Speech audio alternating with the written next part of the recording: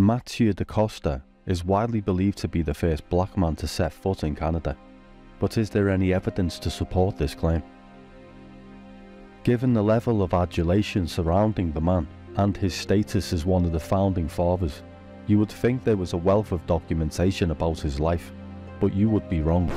In fact, the truth about this highly revered and enigmatic figure will surprise you.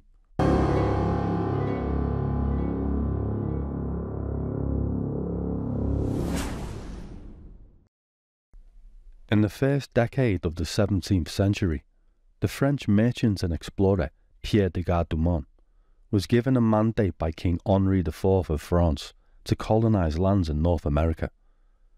The king's decree also granted Dugua a monopoly in the fur trade, on the condition that he brought at least 60 settlers to the colonies each year.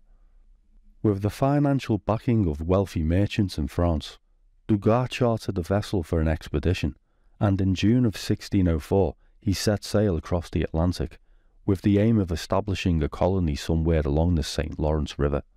In addition to this, it was hoped that strong trade alliances could be made with the indigenous inhabitants of the region.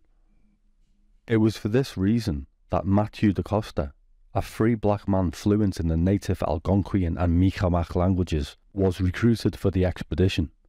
There is, however, a major problem with this well-established narrative: a serious lack of evidence.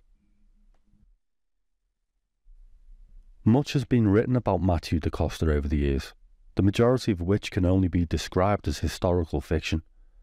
A simple Google search will bring up a multitude of highly romanticized stories and unfalsifiable claims.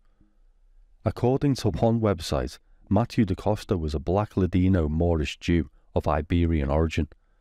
A remarkable claim considering the only primary source that makes mention of Da Costa would take up little more than a footnote in a history textbook.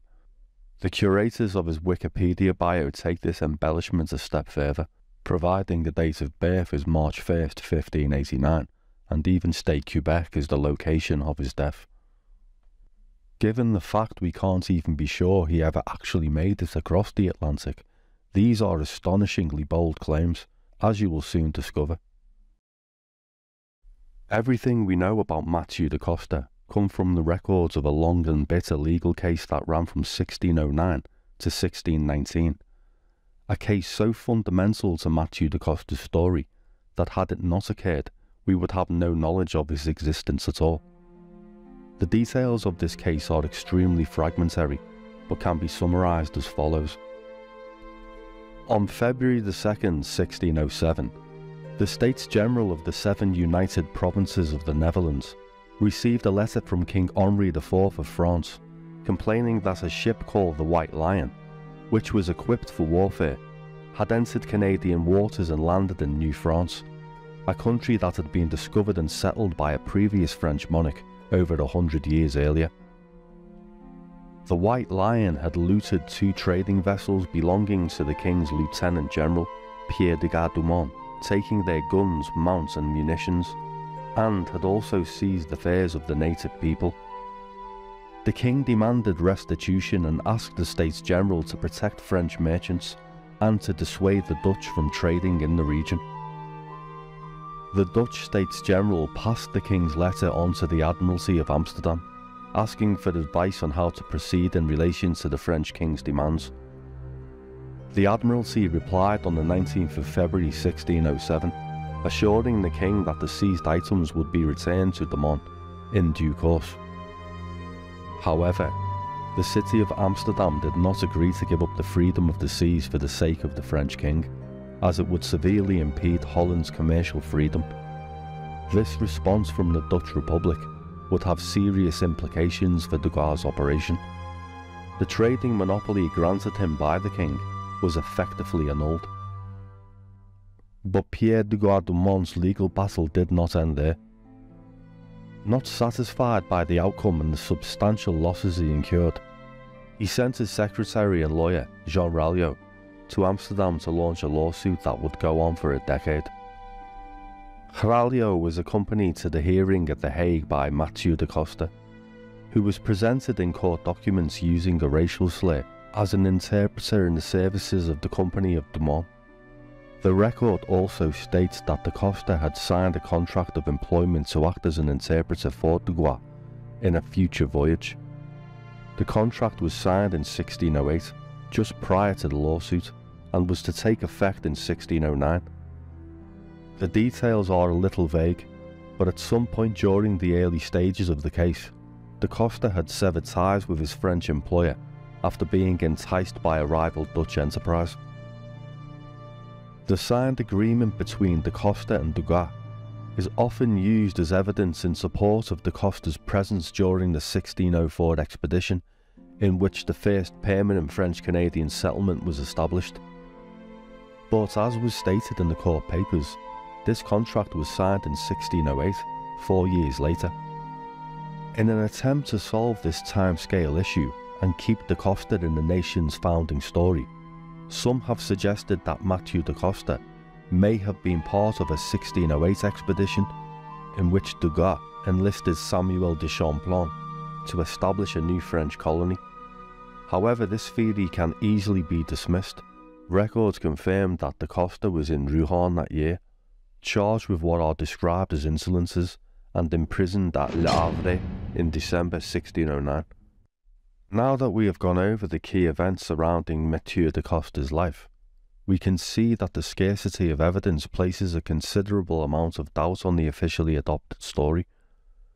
The question remains as to why. Why have historical accuracy and academic integrity been abandoned in the case of this particular historical figure? If we take a cursory glance at the current geopolitical landscape in America and across continental Europe, we can probably draw a few general conclusions. Western nations are currently undergoing a national identity crisis. Decades of globalization and relatively free movement of people have caused a seismic shift in population demographics.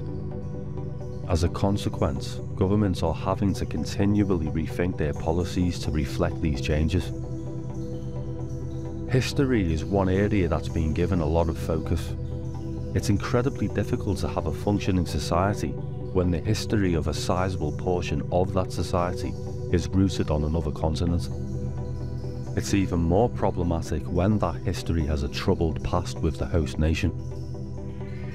In an admirable effort to strengthen cultural cohesion and to put right past wrongs, history is being reimagined.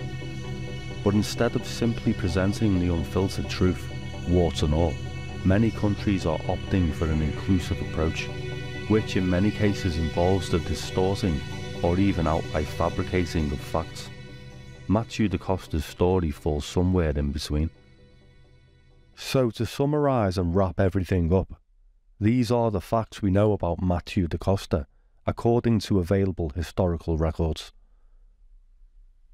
Mathieu Da Costa was employed by Europeans, both French and Dutch, to act as a translator on North American expeditions. However, a lengthy legal dispute between the French and Dutch, a prison sentence in Le Havre, and a signed contract of employment cast doubt on whether he actually made it to Canada during the crucial dates in question, or if he left mainland Europe at all.